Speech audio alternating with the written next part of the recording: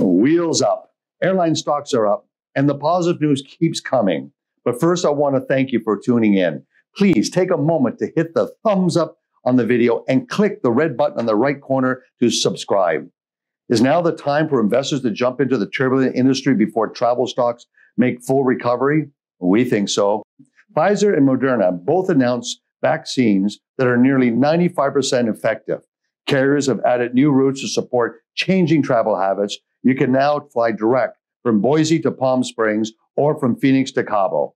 The Boeing 737 MAX has been approved to fly again. The jet was grounded since March 2019. Very strong news for Boeing.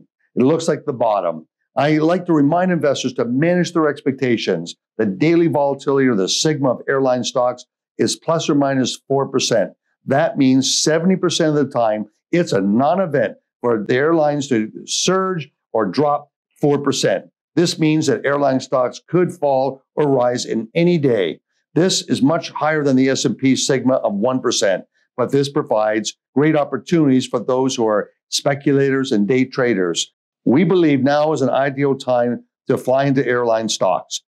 Be sure to subscribe to our channel and like the video. Thumbs up and visit usfunds.com for more research and happy investing.